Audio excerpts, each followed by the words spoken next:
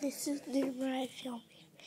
We are going to film my mum and Nathan Lovett Murray, the football player. Alright, we just need to get the ring here. Well, if anything gets wrong when I make any choice, this is the place where I have to sit down.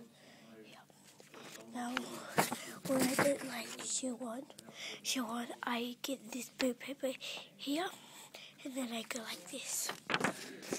And then I do not want that to happen. So yeah, we'll go back to what we're doing, which is Nathan Lovett Murray talking with my mom.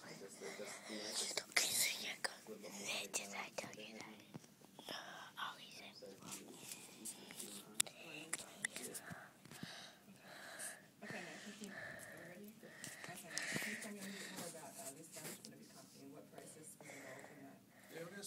what I did was I just, there was all the artists that are with Payback, they'd been doing their music for a good 5 to 10 years, and so I knew who they were, and what I did was I got in contact with all of them and just said, like, you need to all come together and have a meeting and just have a chat about how things are, and like, I guess because I wanted to do a hip-hop label, so I only spoke to Indigenous hip-hop artists, and then from that, we all come together and we'll have meetings and just having discussions about what we needed, and that's how we come up with Payback Records. And then from there we had sort of monthly meetings and to decide on what we wanted to do in the next 2 years. And this was in 2008, and we sort of wrote down exactly what we wanted to do. We wanted to do a CD, we wanted to do a video, have a CD launch, and we did everything that we said that we wanted to do. And but like, I guess I did have a lot of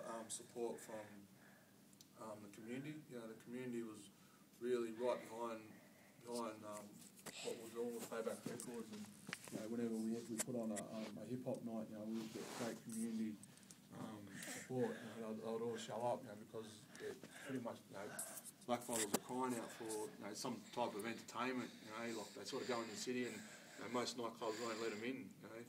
They get discriminated against. So something that I wanted to do was have a regular spot where all the Payback artists can perform, but also for all the mob to come and enjoy themselves. And that was something that we did at the start of the year. We had these blackout nights where we were performing, all the Payback artists were performing, all the community was coming in and supporting what we were doing. Yeah, I think that was really, really important to have that community support behind what we're doing. Mentors around me that have helped me in setting up the business side of things, and I guess the best way I'll sort of learn, I might go in and just do it. I can't go to a university and study music management.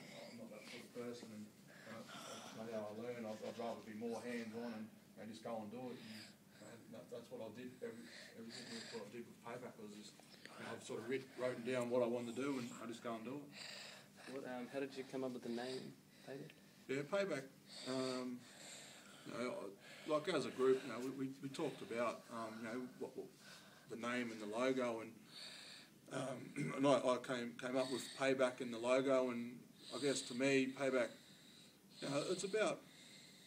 it's a powerful word. I guess traditionally, payback means it's an Aboriginal tribal punishment, and a lot of, I guess for me, it's about, like before the wrongdoings that's happened to Indigenous people, in the last 200 years, I guess it's payback time, and this is our way of getting back at, whether it's the music industry or whoever who sort of haven't really sort of given Indigenous people a fair go, and that's what this whole Payback's about.